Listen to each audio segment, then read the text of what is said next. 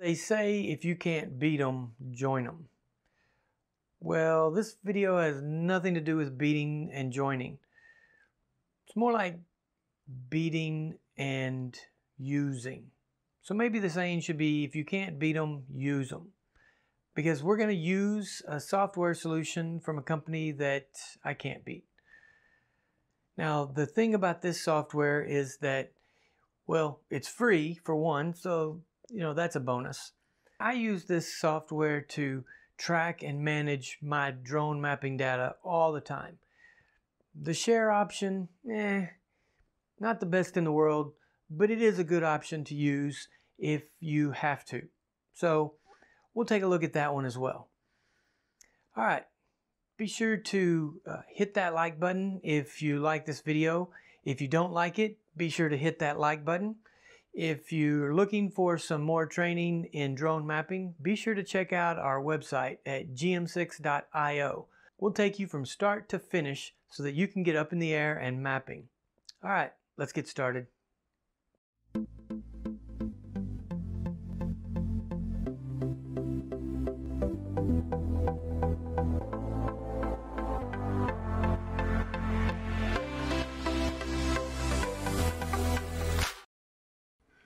Alright, so I'm going to show a few different ways that I use Google Earth to manage my data. So to start with, one of the things that I like is I can create a flight plan by using the terrain data in Google Earth.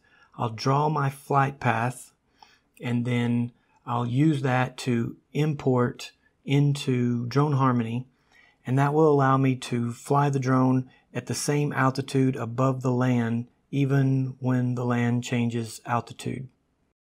Alright, so the next method that I want to show is importing my orthomosaic into Google Earth.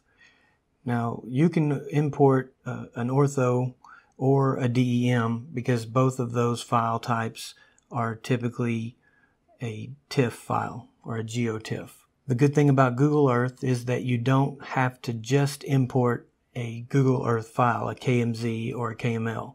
You can import the TIFF file, scale it, and then turn it into a KML or KMZ and export it, which allows you to share that data. But let me show you real quick how to import it, and then I'll talk about how to share it and some of the caveats that go along with sharing that data. So this feature is super simple.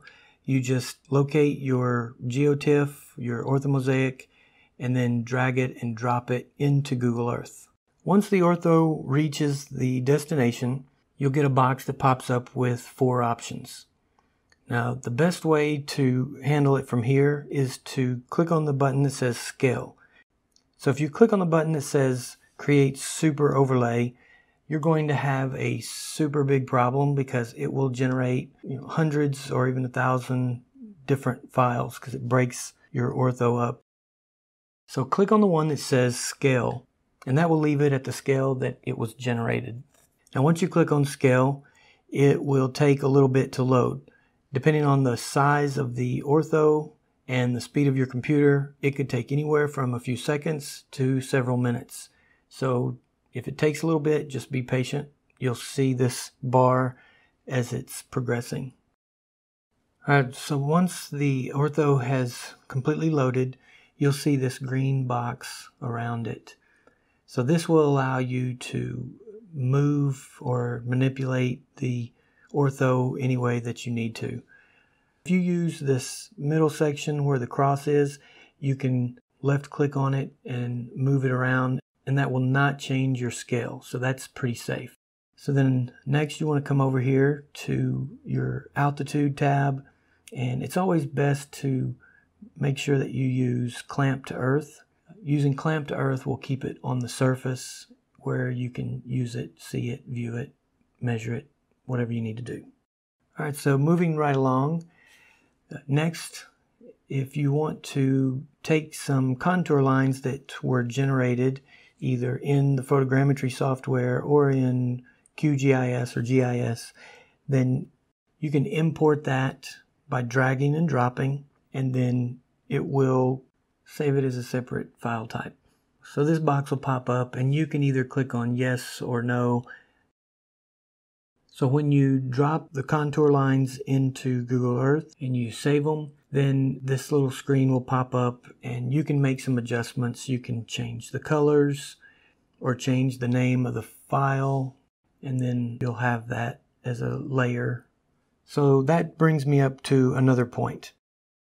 Let's take a look at this golf course that we did, and I'll explain a little bit about the downside to using Google Earth for sharing your data. So here is a golf course that we did, and of course I put it into Google Earth, so I'll have it.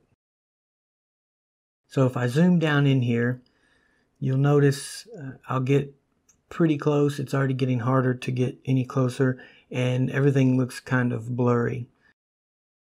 So one of the downsides to Google Earth is that it creates a smaller file, which also degrades the image. So I'll open it up in QGIS real quick, and you can see it at the full resolution.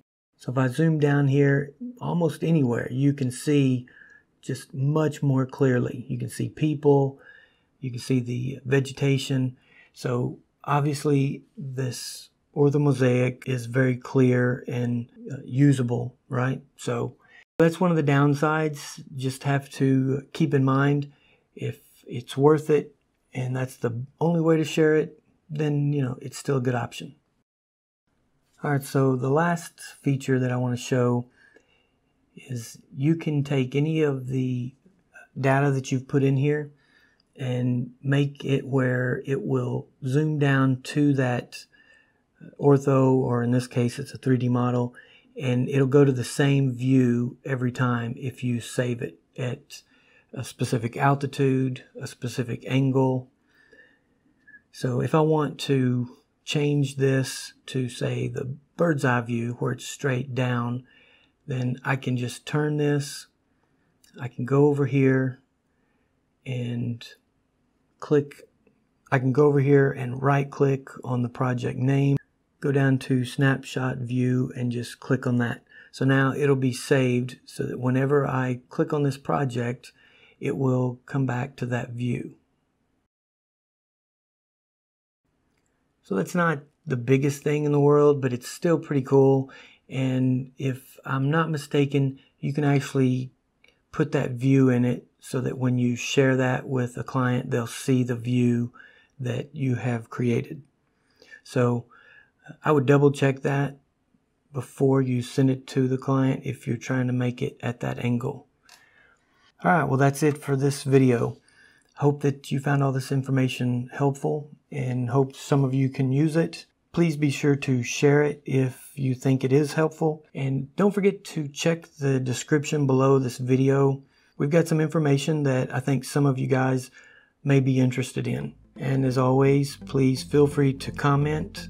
If I missed a feature that you know about in Google Earth, let us know that too.